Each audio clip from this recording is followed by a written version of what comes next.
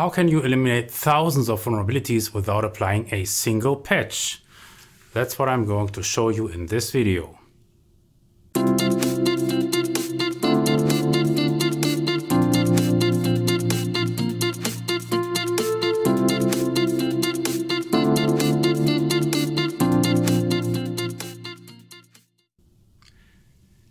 If you have been doing vulnerability management for a while, you may have noticed that your sporadic patching doesn't really make a difference for the big picture. Well, at least you would have experienced this if you are using an OT asset management system that actually shows you metrics for vulnerability mitigation and eradication. Patching the vulnerability of the month is more like a ritual rather than actual systematic risk reduction. Everybody does it, everybody feels better thereafter, even though the actual impact on risk may be as efficient as a rain dance. There must be a better way to reduce risk, you may wonder. And you are right. In OT, patching isn't the only or even a particularly efficient way to reduce vulnerabilities.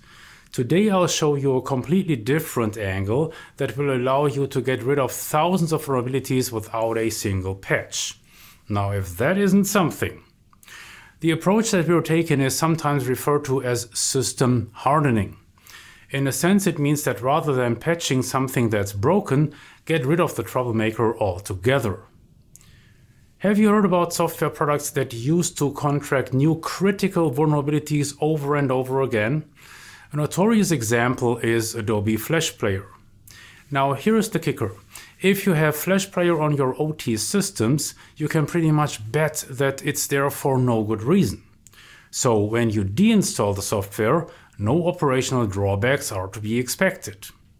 Once that it's gone, so are its vulns, and you won't need to bother without new vulns that will emerge in the future. That leaves you with the task to identify all systems on which the bad boy is installed.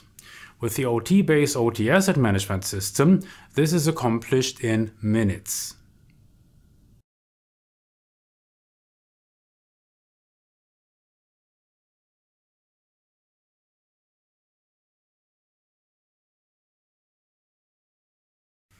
In the case of Flash Player, we started out with the knowledge that this software is one giant security problem. But what if we didn't have this pre-existing knowledge? This is where things get really interesting. OT-Base can tell you which software products contribute the most to your vulnerabilities and therefore to your attack surface. In the CVE workflow, there is a table that ranks your installed software products by a compound vulnerability score. The compound vulnerability score is all the CVSS base scores for unpatched vulnerabilities of a given software product summed up across your installed base.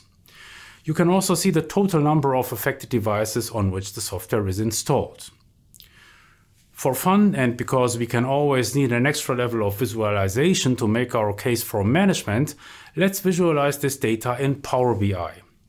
In order to do this, we first export the data to Excel and then import it into Power BI, where we can turn the data into a tree map. This map clearly highlights our worst software products as far as unpatched vulnerabilities are concerned. The picture is dominated by Windows 7, with Windows XP shortly behind. Want to know where the software is installed? Just go back to OT-Base and double-click the list entry.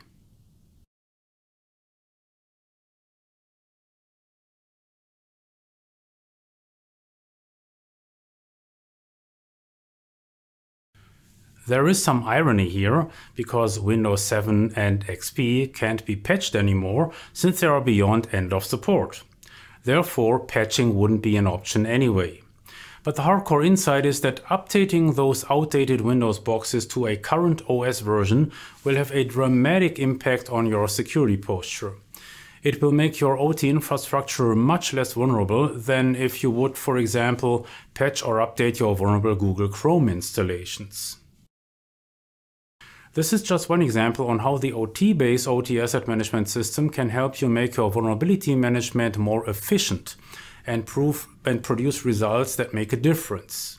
In OT, patching isn't the one and only solution for vulnerability management.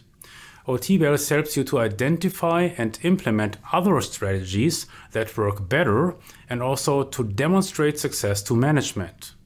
For more information on OT-Base, visit langner.com/ot-base.